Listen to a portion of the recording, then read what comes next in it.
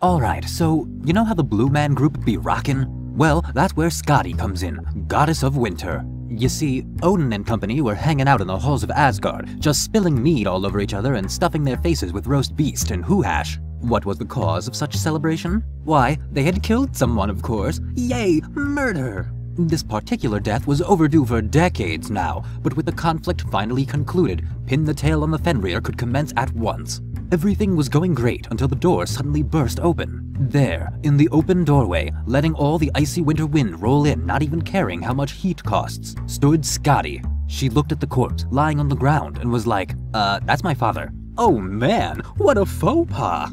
Well, the assembled gods found it difficult to express themselves, so they wrote Skadi a poem. I killed your dad, oops, my bad. Fight? Let's not, you're way too hot. And then Odin threw her dead father's eyes into space while Loki danced about. Skadi was sold. She forgave them and agreed to marry a god, randomly, while blindfolded. Then she lived happily ever after until her divorce. Ah, a fairy tale ending. Did you know YouTube has subscription functionality? It's true! Just click that subscribe button and prove me right. Heck, you'll even get a new skin out of it. What a bargain!